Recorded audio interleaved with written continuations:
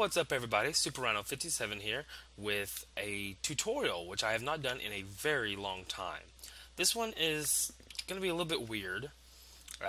As you can see, I got a harvester from Minefactory Reloaded, a farming station from Ender.io, and a planter from Minefactory Reloaded.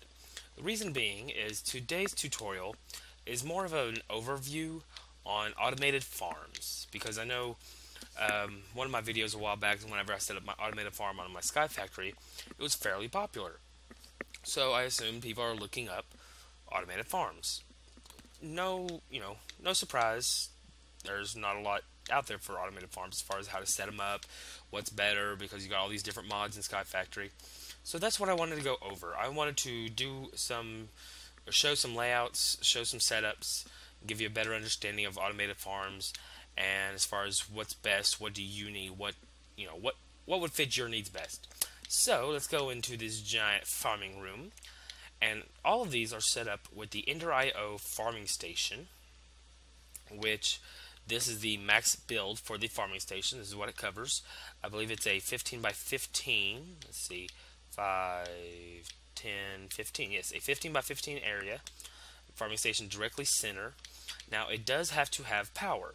Now in this particular case, I've got a tesseract underneath it providing only power. And then everything goes up. It's using it as a Visio hoe. You do have to have the octadic capacitor to increase its range. So remember that.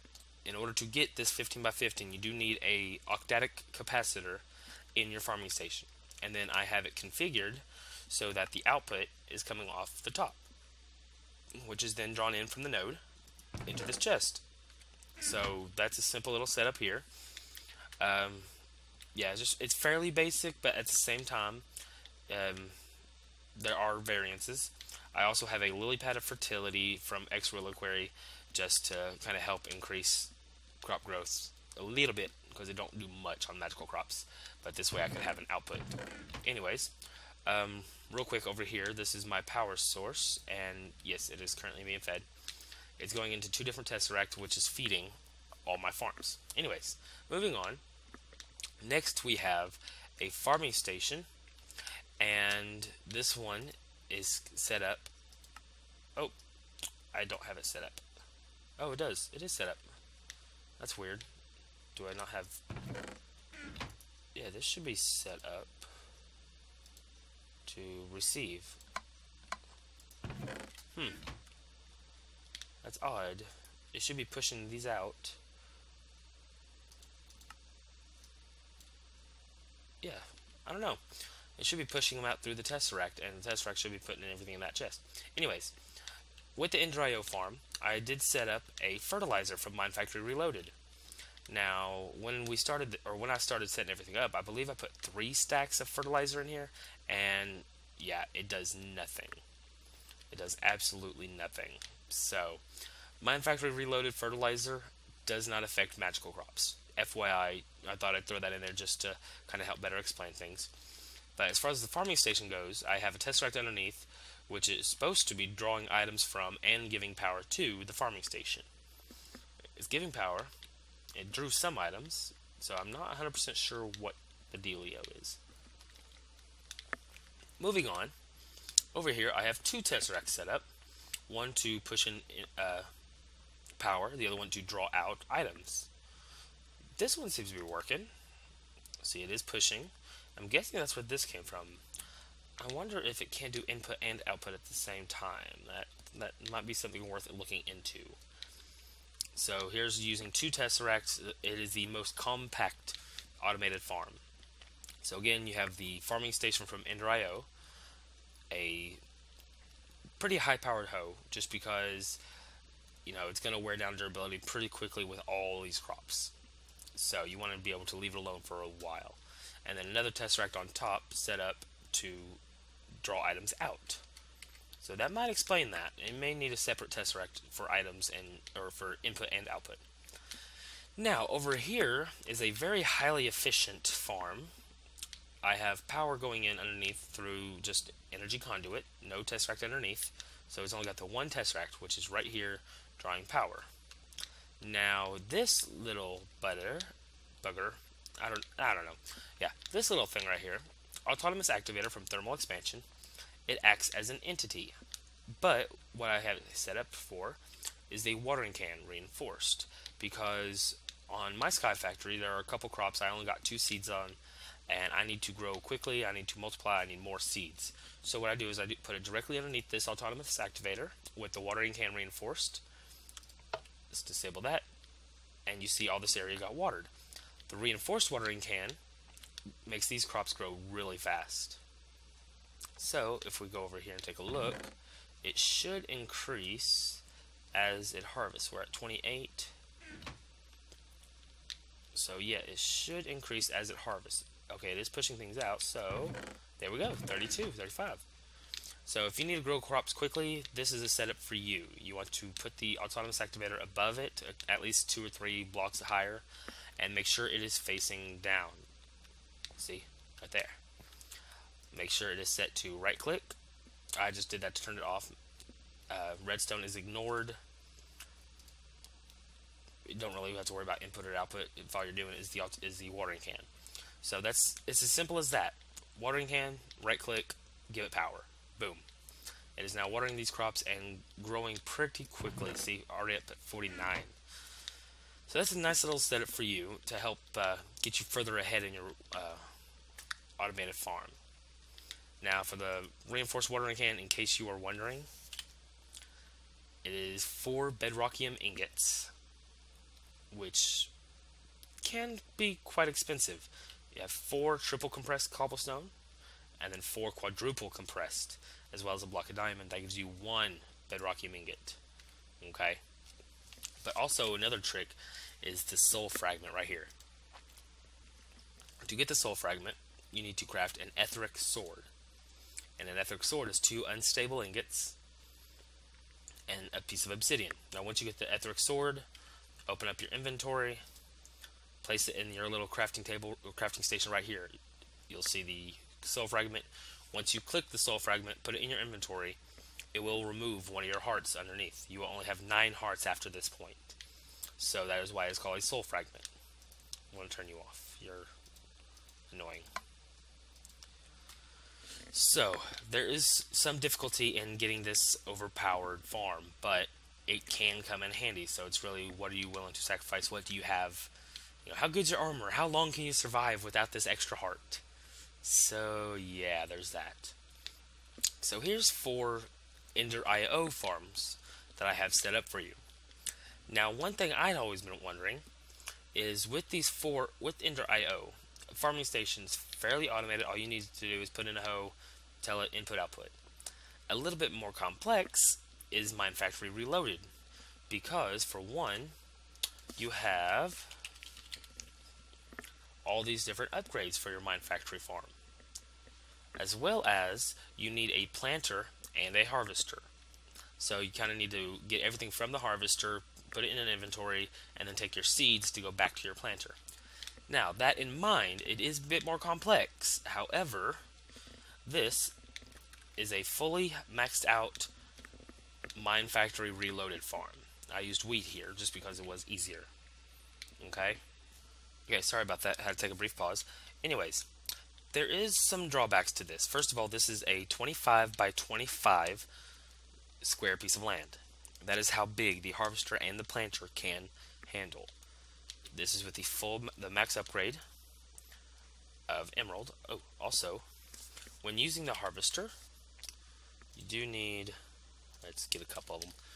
It does have an output of sludge, and if it fills up on sludge, it will stop running. So I usually put some sort of tank on here, and as it gets full, I'll replace it.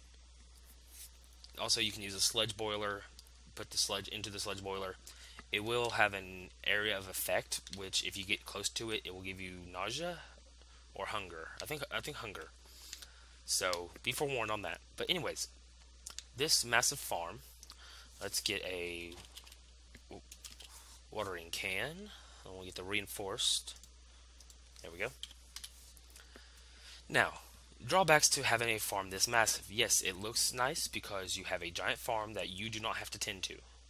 This machine and the planter, which the planter is down here, By the way, the planter does have to be underneath the center block.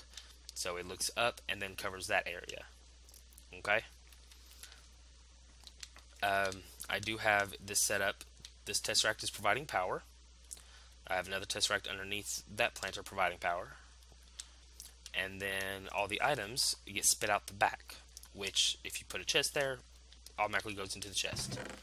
See, it gathers wheat. And then I have transfer node with a filter and speed to take the seeds directly out of here and put in the planter. This way it won't affect your wheat. Now, again, the drawbacks of this giant massive farm. If I sit here and I make these crops right here go really quickly, and get a couple of them fully ready to go. Okay, there's those. Now I'll come over here to this corner.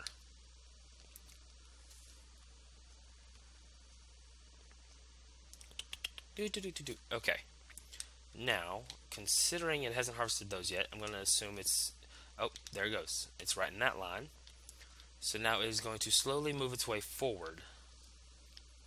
Let's get some in between so we can get a better idea.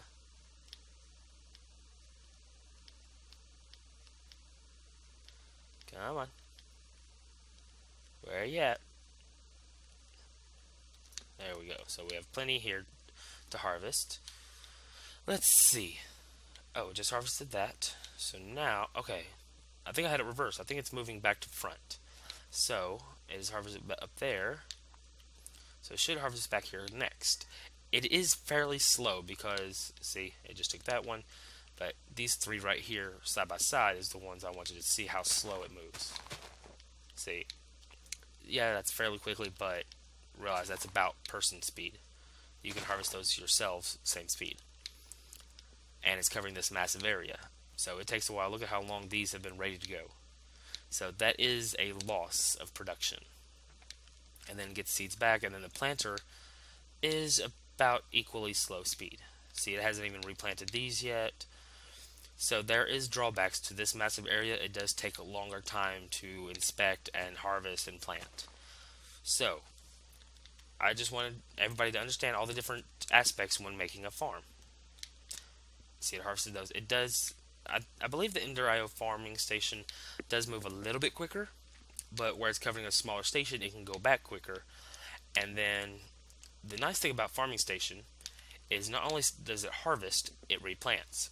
So this right here is already ready to harvest. Let's grow a couple. I'm not sure where it's at in its cycle. See, it just harvested it and replants automatically. So all those blank spots you see in the farm do not happen. You never miss out. So that's why I prefer the farming station, even though you can get a larger area with the harvester. But it's to your own preference. If you're not in a hurry, like in this case it's just harvesting wheat, if you've got plenty of food to last you a while, this may be the way to go, give you more food faster. So maybe for like a community, this would be really effective. But I just wanted to give a brief explanation on all the different setups, all the different ways you can do an automated farm in Sky Factory. Okay, so you got the automated input-output, which I'm pretty sure is the problem right here, is that it's set up to go input and output. Let's try. I want to set up another Tesseract. Oh, we gotta land. Oh, come on. There we go. Shift click, all. Send. And set. So, let's see if it puts it out.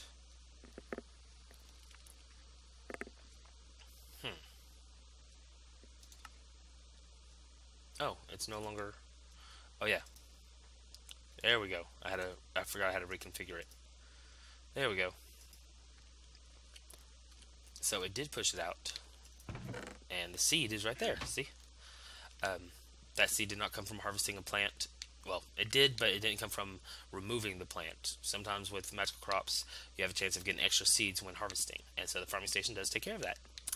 So, that is why I like the farming station better. It's easily configured, more automated, quicker, and more compact. Everything is done within these 3 blocks. Except for that, which is just for power. But so to each their own.